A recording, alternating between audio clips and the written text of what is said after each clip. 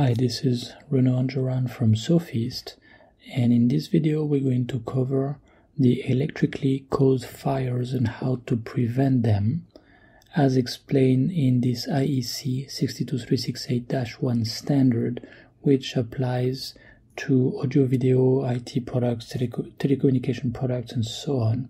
It's about the safety, mostly safety of users. Okay, so first quickly, disclaimers. It's a high-level overview of the requirements. You still need to read the standard, which goes into a lot more details. And we're not lawyers or compliance consultants. Okay, so what you want to avoid, for example, is something like this. Okay, electrically caused fire. Now we could start here, or you could start on the product itself, inside the product, etc., etc. There's many ways that products can cause fire. These are just some simple Google image findings. Okay, now let's get into the standard. What does it say? First, it gives us a model for electrically caused fires. So you have an energy source, okay, and we'll get to that. It gets transferred to a fuel material, okay, something that can be ignited at a certain temperature. And that's how fires start that way, because of electrical energy, all right, that creates heat that is then somehow transferred to some kind of potential fuel. Now, the standard also gives us two models for protection, okay, against the fire. So first, you can basically prevent it. Between the energy source and the fuel material, you can have some kind of safeguard that makes sure it cannot be transferred over to the fuel material. Okay. The second approach, which is not as good, but sometimes that's the best that can be done in certain situations. You have an energy source. It can still reach the fuel material and maybe get it to ignite under certain conditions, but then there is some kind of safeguard, and typically an enclosure, some kind of casing around the product, for example, that will contain the fire, so the fire then does not go out of the product, okay, or of a module of the product sometimes. Now, let's look at some concepts. So power sources for electrically caused fires, it's PS1, PS2, PS3, right? It's three classes of power sources, and it's usually at the level of a circuit that it has to be evaluated. So as they say here, so these are screenshots from the latest standard 2023 version. Electric circuit is classified PS1, PS2, PS3 based on the electrical power available to the circuit from the power source.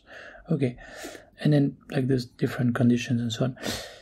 It is very good if you are looking at a product, look at the design of a product and how safe it is. It's very good to have this kind of block diagram, and then you say, okay, the mains is going to be PS3. Okay, the rest is some other kinds of energy sources, right? Like electrical, for electrical shock, and thermal energy, mechanical energy, and so on. But let's just look at PS. So some are PS3, some like here are PS1.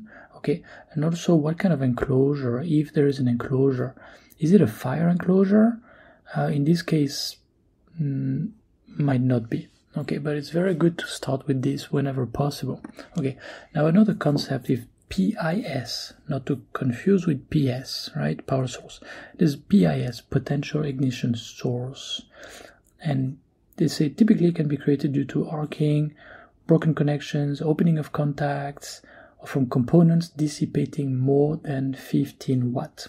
Okay, and we'll go a little bit more into this. A few more basics. First, what really counts in terms of hazard, right, in terms of potential issues, ignition, is the worst case fault. Okay, don't look at the average case, don't just look at the normal situation, but look at worst case kind of situations. And the second key concept is, if you have a power source and then suddenly, for whatever reason, maybe there's a fault or some abnormal situation or something, it goes from 10 watt, which is considered pretty safe, to 200 watts. Okay, if it goes up to 200 watts for just 1 second, it's much less likely to start and sustain a fire than if it goes up to 200 watts for 1 minute. Okay, so you get to start some kind of ignition. Okay, first create a lot of heat, start an ignition, and sort of feed that ignition for some time. That's when it becomes very, very dangerous. You can really start a fire in a building, for example. Okay. They have this definition about PS1, PS2, PS3. So PS1 is basically safe, PS3 is very unsafe, might lead to disastrous loss of property or killing people and so on. Okay, PS1, no more than 15 watts, or if it's 15 watts, no more than 3 seconds. PS2, well, it's more than this, but it doesn't go above 100 watts for 5 seconds. Okay, and PS3 is more than PS2 basically. And the way they show it nicely in a simple way is anything below 15 watt or up to 15 watt for up to 3 seconds is pretty safe. If it goes up 100 watt or something somewhere here, but maybe more than 5 seconds, that is still somewhat dangerous. And then above that is a very dangerous zone, right? For example, 150 watt for 10 seconds, already very dangerous. Okay, and they give us a bit more information about arcing and about resisting. Okay, so these are the two main types of potential ignition sources. Maybe there's an arcing because of an open circuit voltage or some other things here. I'm not going to read through everything. And resistive potential ignition source dissipates more than 15 watt for longer than 30 seconds. Okay, now let's go into what is very important, is the safeguards. Okay, so some basic safeguards. Typically, if no part of the equipment attains a temperature value greater than 90% of the spontaneous ignition temperature limit. Remember, that means the temperature at which the fuel might get ignited, right? And also no more than 300 degrees Celsius, which is considered very dangerous in general.